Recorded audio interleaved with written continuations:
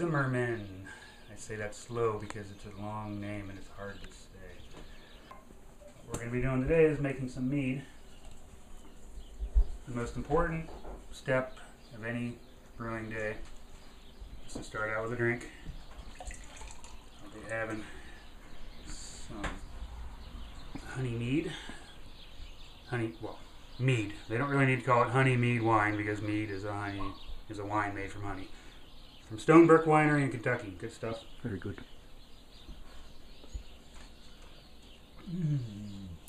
Skull. What we're going to be making today is essentially a semi-sweet mead, which means we're going to have in the end about 12 pounds, 12.5 maybe, of honey and however much extra water it takes to fill that to 5 gallons. Every mead needs a name. Sometimes they take a bit to name themselves. This one in particular we'll be calling Odin's Tears of Golden Honey Joy. And I have to thank Josh Parker and Dave Brown for coming up with that name and the basic ingredients for this recipe. Say hi, Dave. Hello. Okay. And what we're going to have in it is a couple of vanilla beans. I put just one in it before and you can sort of taste the vanilla, so I'm going to do 2 this time. Some cinnamon sticks. This is cinnamon bark, really. I do raisins. They have some good wild yeast on them, organic raisins. They also provide some nutrient and tannins.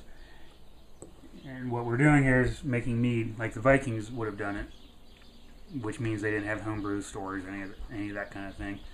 And they wouldn't have used store-bought yeast or chemicals or anything like that. Generally, I do a wild fermentation or I save yeasts from prior batches to make my mead.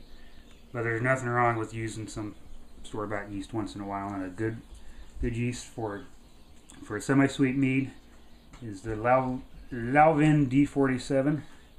You can also use some champagne yeast if you want a drier mead. And you're going to use a little bit less honey for that as well. But we're doing the semi-sweet. I've hydrated the yeast in some water. If you can buy liquid yeast, if you have a homebrew store that provides that, go with that. Or just save your own yeast. You can go look at my blogs on earthandAir.com on how to cultivate wild yeast, and I'll talk about that a little bit here. But it's pretty easy. There's a bit of an art to it, but I'll also be writing about it in my book, tentatively titled Make Mead Like a Viking. I will, some stage in this video, we should be providing a web page to sign up for that if you want to be notified. But back to the mead making. So we've got the vanilla beans, cinnamon sticks, the raisins, and I don't have it with me right now, but in the secondary fermentation, after it's initially fermented and I've moved it into the carboy, I will be adding some dried chili peppers that I grew in my garden. And I've done that before.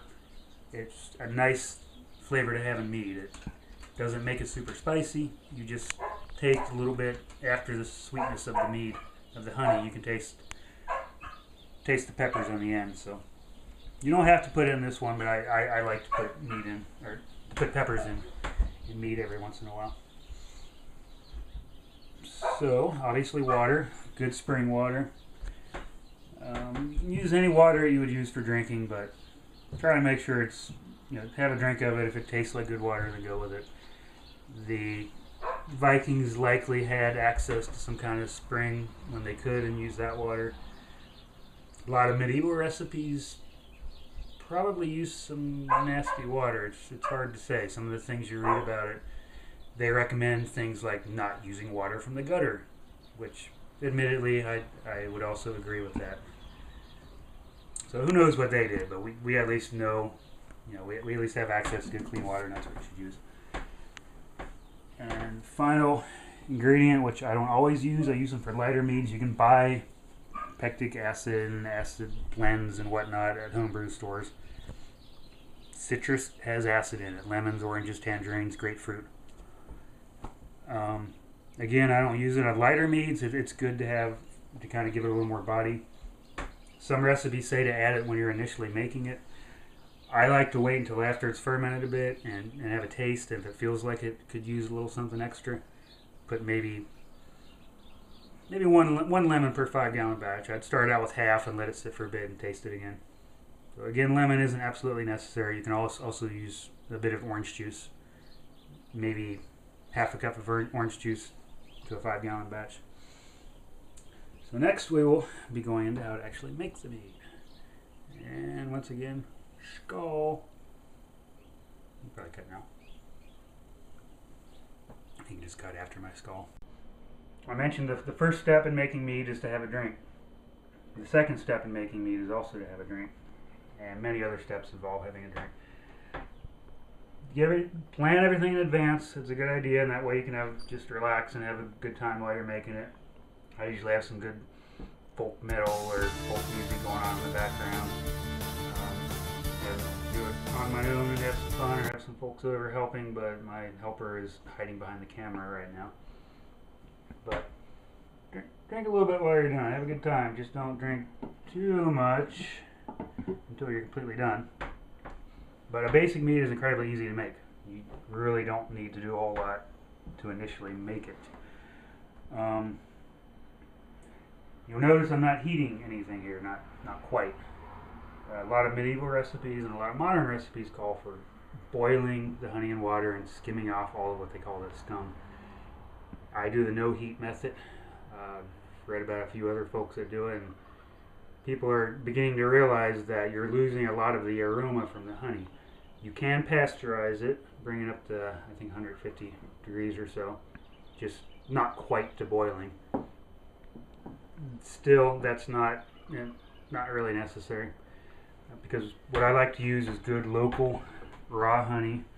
You buy the standard cheap honey from the grocery store, you're getting some weird blend from China that probably has all kinds of odd stuff in it. That's for flavor, that's for health, that's for lots of reasons. So mead will ferment at room temperature, so that's all you really need, is for it to be at room temperature. And I often, as I mentioned, I often do wild ferments, and you boil it, you're killing off any yeast that might be in the honey. Even if you're not doing wild ferments, I feel strongly that the no heat method makes the ideal mead. Although, admittedly, there are some meads in which I will heat. Braggot is one. Braggot is actually more of a beer than a mead, but it has a whole lot of honey in it. And it's incredibly tasty. Honey and hops, but you make it like you make beer, so that requires boiling the wort. And for anybody that doesn't know, wort, W-O-R-T, is the beer before it is fermented. Wine and mead, as soon as we mix this honey and water, we have must. When it ferments, then we have mead. So to start with, I've got half a gallon, about 5.5 pounds of honey. And what I have the honey in is some fairly hot water to help loosen up the honey in here. It can be a bit of a challenge to get all of it out. So I like to kind of warm it up beforehand at least. And sometimes I'll actually warm up the water that I'm mixing beforehand, not, like I said, not to boiling, but mostly it just helps the honey and water to mix. It helps the honey to get out of here. And once it's all out, there will still be a little bit. I'll be putting some water in here and swishing it around. And in some cases, I leave a little bit of honey in there and I add some water and I make a small mead in a small jar. So that's about as much as we can get out of that for now. I'll be working the rest of that out later. I didn't mention the amount of water because in the end you start out with so much honey for the recipe. In this case, about 12 pounds, a gallon's worth.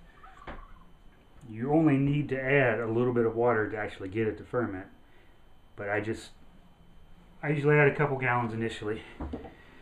Give it room if it happens to be an active fermentation. You want to get a little bit of room for any foam to kind of work its way through. And then, over time, you can add a little more water, a little more honey. By the time you put it in your carboy, in the secondary fermentation, you'll want to top that off. So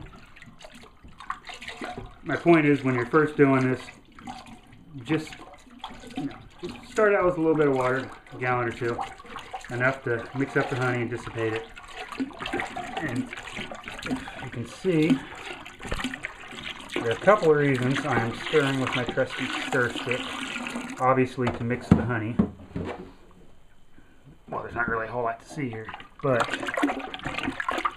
when I get it all in here, as I mentioned, I have yeast for this, but if I do a wild fermentation, what I do is set this open crock with a cheesecloth over it, or a clean towel, and that's porous so it allows wild yeast to drop in. Wild yeast from raisin, or if you use apples or any other fruit that's organic, will have tons of yeast on it. But with wild yeast or without, you want to aerate a lot. If you happen to be making it in something like this, once you just shake a lot, that will aerate it. In this case, for wild fermentation, I'll stir several times a day for a couple minutes. The Vikings and a lot of other ancient cultures, and even some modern ones, mostly outside of America, but that still brewed by traditional methods, usually had kept some sort of a stirring stick around that they would pass through generations. Some would call it a totem stick or a magic stick because they didn't know what yeast was. We didn't even know that yeast was a separate substance until around the 1800s. And so that each time they used it, it would gather yeast, and they would often carve like runes and such into it, and the yeast would actually collect into those runes. They didn't know that. They figured it was some sort of magic, which is why brewing and alcohol is actually an integral part of a lot of sacred religious rites and that sort of thing. And you can read brewing books that will go into detail about all the chemical processes that are happening. It's fun to know the chemistry, but I just like to think of it as brew pixies or fermentation gnomes, or just a bunch of yeast are getting in there, and what we want to do is wake them up, get them partying. Once they're awake, they start eating all that CO2, pooping it out. Eventually, they just completely obliterate themselves. Well, they just drink until they fall asleep and they drop to the bottom. And that's where you gather a whole bunch of it's called lees, L-E-E-S. The sediment that will be at the bottom of whatever you're fermenting once everything's through. The point with all that is, I like to have fun while I'm brewing. I like to think about all kinds of gnomes and pixies and dragons and Vikings because I just happen to like that kind of thing. Mead is one. Well, it really is the most ancient alcoholic beverage. Somebody accidentally mixed up a little bit of honey and water millennia ago, likely. It fermented, they tasted it, they liked it, they had some more, they were pleased, and then over time they refined methods for how to actually do it. So like I said, I will be adding more water later. I will be adding some to this to kind of get it. Likely what I'll actually end up using this for is a small mead. We have our flavoring ingredients. Okay, break it up. Yeah, break it up. Apparently vanilla beans don't really need to be broken up. But I'll still work it around a bit to kind of help get the flavoring juices from them going. If you use any kind of dry anything, it kind of helps to, sometimes you'll want to grind. If you've got like cloves or something like that, you can grind them up. Raisins, just a small handful, I don't know, 15, 20, something like that. This is yeast. Yeah, that's yeast. Yeah. Did I already mention how I rehydrated this? I believe I did. Dry yeast, put in some room temperature water, about 70 degrees or so, and let it sit out, I don't know, 45 minutes to an hour, and it'll start activating, and then you add it to the must, and we'll start having fun. Still got a little bit of yeast in there, so we're going to try and get it all out.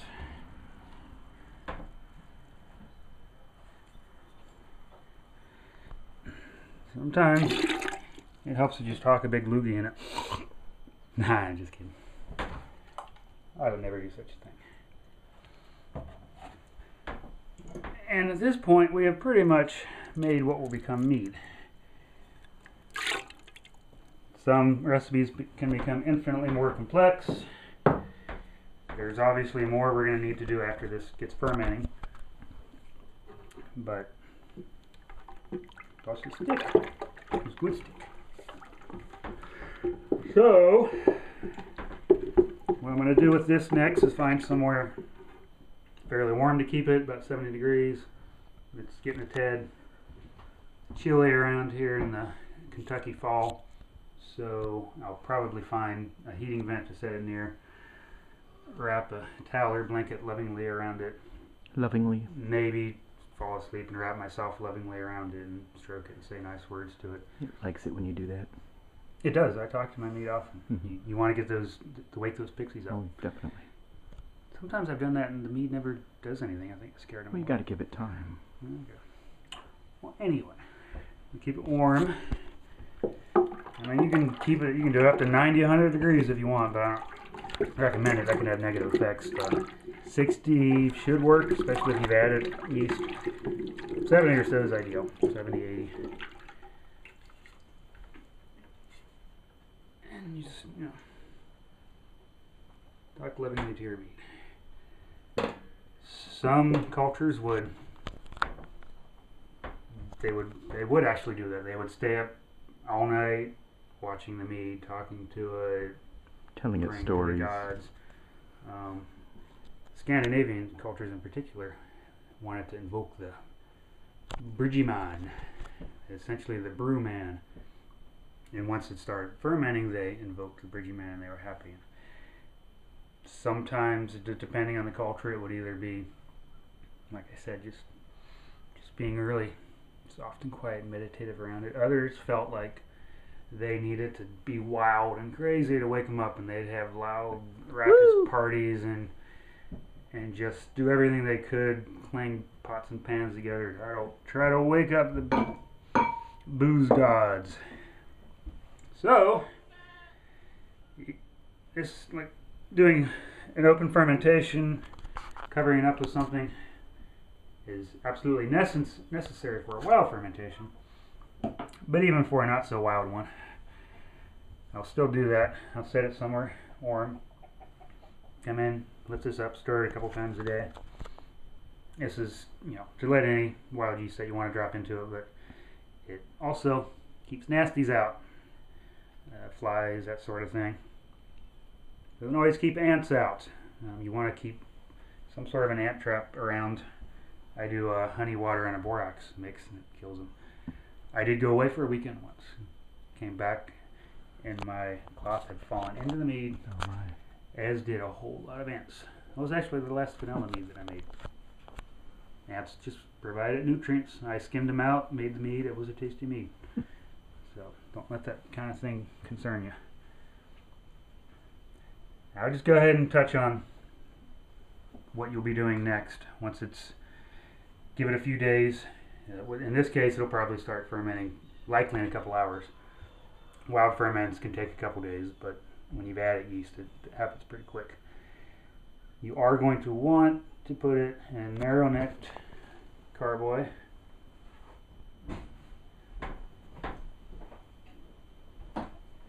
With a stopper and an airlock, about half full of water to allow gases to come out, bad air not to come in. And I will siphon it sometimes into that. Sometimes I'll just pour it with a funnel.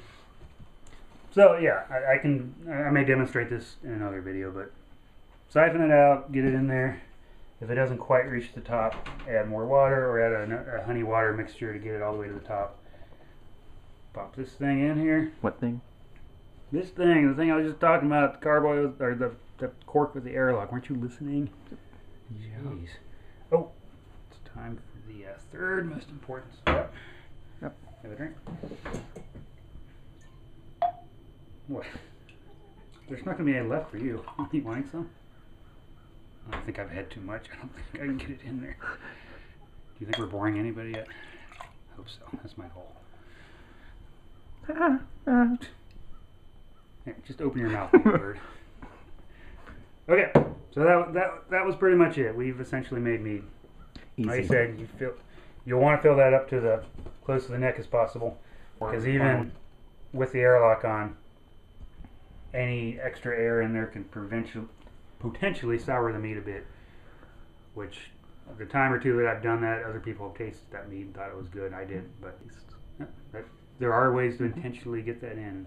One of those is to leave this for once after it's fermented, continue to leave it out, and that's when the acetobacteria, which is what causes the souring, will come in. And it's, if you have a little bit of sour in a mead, that is, I mean, sour beers are coming back. You make so if it happens and you don't like it, don't toss it. Save it for someone else, or use it to cook with. It makes great use as a cooking wine. I almost forgot about my drink. How could you forget?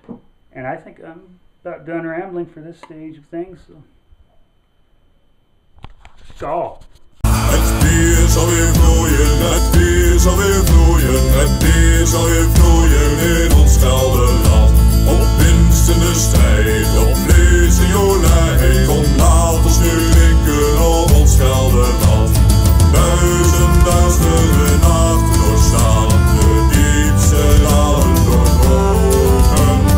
Eenzaamheid in ons bestaan, door nachtelijke wouden gesloten.